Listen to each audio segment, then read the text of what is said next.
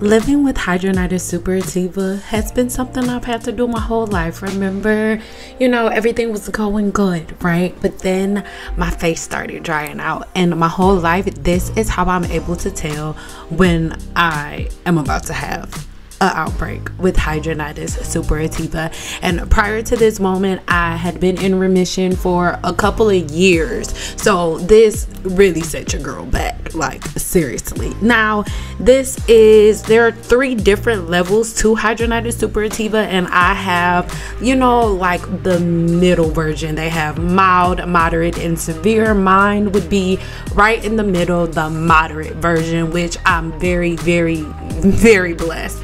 Soon on the screen you will see a couple of pictures pop up, but if you want to know a little bit more about hidradenitis suppurativa in detail, I've talked about it before, so make sure you check the links in the description box below. At this point that it's coming out, I'm like, all right, let me get my last little bit of not necessarily eating right out, and this is what I ended up eating, even though it was just eggs, a little bit of toast, some tomatoes, and some onions. At this point, it's time for me to make sure my outbreaks don't happen.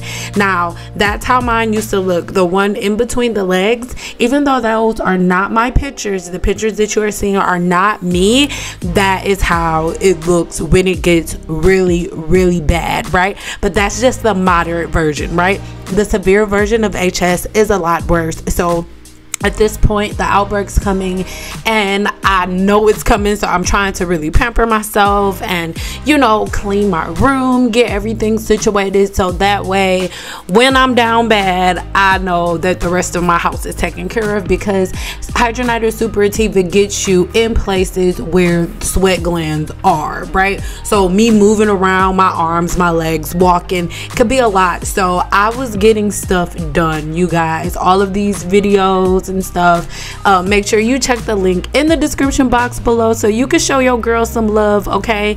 You'll also notice in certain videos that you'll see band-aids under my arms. Well, listen, if you have HS, you know this. Call us Gucci Bandana, call me Bandana Cyn, okay? Because your girl be wearing some band-aids. But at this point, I just took the wig off, because even though I have been recording, even though I have been recording videos and stuff all day, this shit does not feel good at all. So this is, thank God, even though it's probably gonna look gross to some of y'all, so don't eat or don't watch this part, or just maybe this isn't the video for you. This is right as it's coming on, right? Towards the end of the day, by the time I got done working, things started to come to a head. So that one right there is one that came on top of the skin, but I'm very, very grateful that it ended up not causing an open wound, because with hidradenitis suppurativa, I don't know what it is, and doctors don't know either. But for whatever reason, with HS, whenever you get a lesion, it's almost like you have to go get it closed up surgically. Sometimes there are a lot of people with severe hidradenitis suppurativa that their scars won't even heal up. So as crazy and gross as this may look to some people, it looks amazing compared to what it used to look like before and what it could look like with a severe form of hidradenitis suppurativa. But just a little background, hidradenitis suppurativa is an inflammation of the sweat gland. So anywhere that you have sweat glands on the body, under your arms, in the growing area between your butt, under your boobs, I said armpits I think already, anywhere sweat glands live, including the scalp, you get outbreaks, right? So what it is, it's an overproduction of estrogen within the body. Like the body is producing too much estrogen, and the body thinks that anytime you put anything within the body, like any artificial hormone, i.e. meat and stuff, my baby, she was always like worried about me whenever I'm having an outbreak. She was just coming in checking on me. But whenever you're having any type of outbreak, pay attention to the way that you're eating, right? And what you're eating. But we're gonna talk a little bit. HS is like, Cyn, are you really posting this shit on Instagram? I mean, on social media? But it's like, yes, because first of all, normally I have my husband who put all these goddamn band-aids on. But actually, I'm only putting the band-aid right here for now. I'm about to be in the shower, but not right now. So I just have to put, hopefully this will go back under my skin, and hopefully all of these will go back under my skin, because normally they never come to a head like this one. So hopefully all these will stay under my skin. But when you got this shit, you know, you be having to put band-aids on, so that way your skin don't like rub. Cause when the band-aid's not on, my skin rubs. So imagine, and keep in mind, as irritating as this is, this ain't nothing. Like with after I had my daughter, or when I was pregnant with my daughter, that's when it was worse. And I used to have like ones the size of my whole armpit that would not heal for like a year. Like when yeah, sometimes. Like never, way bigger than that. So it's cool. I like chicken and shit, but it's not worth it. Yeah, so if you're like, oh, what's going on with Cyn hair? Oh, HS this, like, y'all should be so careful at who y'all talking to and like what negativity you throwing out at people, because you never know what people are going through. Like, I got into the science of hair to learn how to fight this in my body. Like, I was already a Cosmo, but I got deeper into the science of hair because I had to understand products are not gonna help me through this. It's something that I have to work on internally. So, before you talk shit about people, you never know what they're going through. And this is what I've been going through the whole time. So, but I'm a real nigga, it's okay. On a scale from 1 to 10, this outbreak may be like around a 5. So now I'm just gonna start the whole detoxing process. What I do is I just eat all green, like a whole bunch of stuff that's just gonna flush my body out. So in this case, I am making some collard greens. Okay, I'm making some collard greens, so I'm just throwing some garlic in there with some olive oil, and then I have onions and tomatoes. Now we'll talk about this in a video coming really soon, but if you are very acidic, meaning gassy, really gassy, one thing you want to stay away from is cooked onions. Because even though onions are good for you, if you are really gassy, cooked onions are very highly acidic. If you want, you know, onions to alkalize the body and reduce gas and different inflammation and stuff like that, then you could eat raw red onions. Raw red onions are more alkaline than acid, but all of the onions that you eat become acid based whenever you cook them. So be careful with that. And that's what I'm doing at this point. I'm not adding any extra meat or anything like that in this case, because your girl's going back vegan. Because when I am vegan, I do not have outbreaks. I simply do not. It doesn't matter if I'm eating like fried vegan food or whatever. When I'm eating vegan, I do not have breakouts from Hidradenitis Suppurativa. I simply do not. And keep in mind, HS is something that I've been dealing with my entire life. So for all of our coconut oil lovers, coconut oil is amazing and it has so many health benefits, but you can eat it, ingest it, because over 60%, well over 60%, about 95% of everything that you ingest into the body goes to the bloodstream, which is what you need, where you need things to go for it to help your hair grow or your skin to get better and all of that. But only about 60% of what you put on the scalp gets to the bloodstream. So if you love your coconut oil, boo, it's not getting to the bloodstream because it's blocking the follicle. But if you eat it, oh my goodness. And this is a really good way to get that fat, right? That fat that you don't get making greens like this, because normally you will put like the turkey necks and stuff in here and all of that stuff, right? But we didn't do that. I just use a little bit of a coconut oil. All right, so at this point, it's a couple of days later, things are starting to look a little bit better. All right, but it's not 100%. So I am going to head I'm gonna double up and use a little bit of this. You guys know what this is: liquid chlorophyll. And all all this is basically the thing that makes plants green, right? So I just needed to uptake it a little bit within my body. So I was like, all right, let me go ahead and speed this up. So I went ahead and added this with some lemons, and this was the thing that I was drinking every day for approximately like a month, just until everything calmed down. And additionally, I also, instead of using regular flour tortillas, I always made my own flaxseed tortillas, and you guys, they turn out amazing. On Guru VIP, which is my private platform, I gave them this full recipe and the full video from beginning to end, so they know exactly how to make these. All right, so if you want the inside scoop with things like that, make sure you click the links in the description box below and join Guru VIP, where all of my exclusive content lives.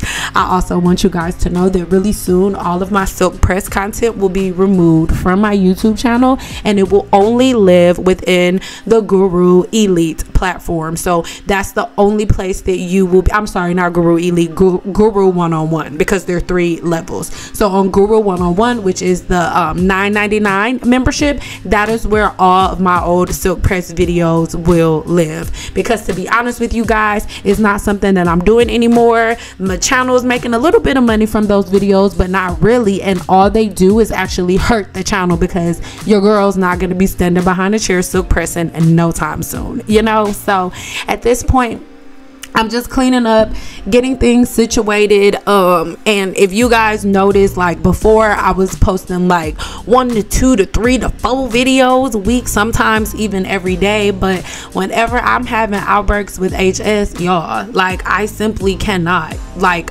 I just simply cannot. But I still was getting work done though. We still had to get work done, because I do want y'all to know that when you guys started following me or subscribe to my channel at first is when I was doing silk presses all the time. I want y'all to know, around the time that I stopped doing hair, and even before that, I used to have the most horrific outbreaks, like the most horrific outbreaks, because I didn't go vegan until shortly, like a little bit before I started to stop doing hair or whatever. But I do want y'all to notice this though: heat damage nothing. All right, my hair and the way it looks right now is all from me sleeping. I sweat in my sleep, something so terrible, do you hear me? And I don't sleep on my back, I sleep on my stomach, so the hair in the front is straight, but the hair that's in the back, baby, that's the hair. Like sometimes when I sleep, I have sweat like all over my freaking back and all of that. But went ahead, blow dried my hair really good, and then went ahead and wrapped everything up so I can get ready for this Amazon live, you know.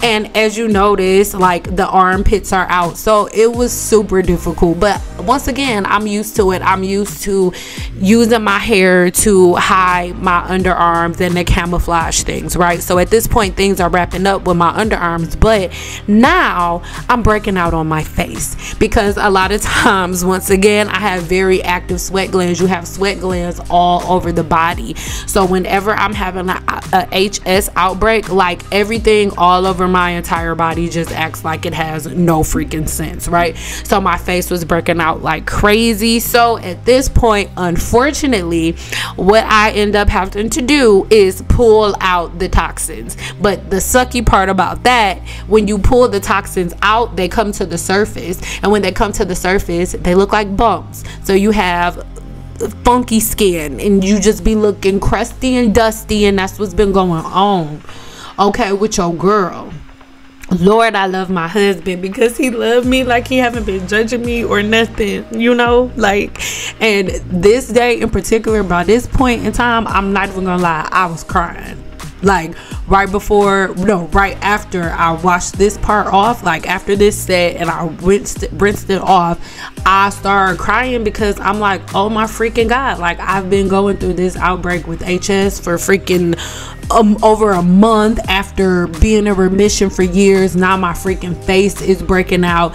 Not to mention, I kind of need my face to be on Amazon, and I kind of need my face to record YouTube videos. I kind of need my face if I'm gonna do makeup reviews, you know. Oh girl, so So yes, this is how it ended up beginning to look once the toxins came out.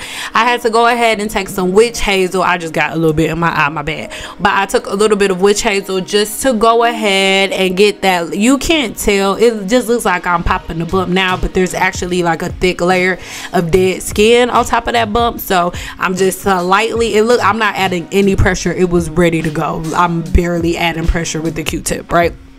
Just lightly tapping it, and through lightly tapping it, it goes ahead and removes the last little bit of toxins. So now at this point, I'm just at a place where everything is drying out, right? Like everything on my face is drying out, my underarms are drying out, everything's drying out, but it's still been all of the bullshit, okay? All of the bullshit in the century, not just over the city but the world, Craig. Like, yeah. So this is how things look as it begins to heal up just a little bit. Obviously I'm still not out of the park, because as you can see, my skin is lifted right there, so it is under the skin. So at this point, this would be like what you would consider a mild outbreak, right? Some people, this is their mild version of hidradenitis suppurativa, where it always lays under the skin, never breaks skin to cause scarring, right? Obviously, that's not where I'm at, but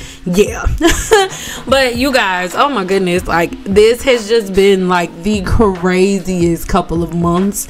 And when I say crazy, just talking about stuff with my body, but it is what it is. That same day and every day that you guys are watching, I was still able, some of these days I was still able to pull myself together and get up out of bed to film something, because I don't do this stuff for free. You know what I'm saying? Your girl still gotta work. I may work from home, but baby. Now that I am in a better place, like with my body, with my hair, with my scalp, because it's so freaking stressful to have outbreaks, especially when you ain't had it in a while. And when you already having an outbreak with something in your body, obviously illness or ailment that you may already be dealing with or battling against within your body is going to be triggered, right?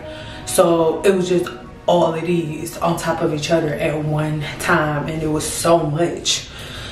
But it's over with, and I made it through it like I always do, because this is something I've been dealing with my whole life. So I just want to say this real quick. Most of the comments you won't see because I delete them, but I just want to say to everybody who has been showing me love and stuff through this journey, through the changes that you've noticed in my hair, you know what I mean? Like if you've noticed any thin spots and everything, like I just want to say thank you to everybody who has like sent positive energy and good vibes. But I will say this, and yes, I'm pointing with the nail that's broke because I'm about to fix it, because I'm about to be cute.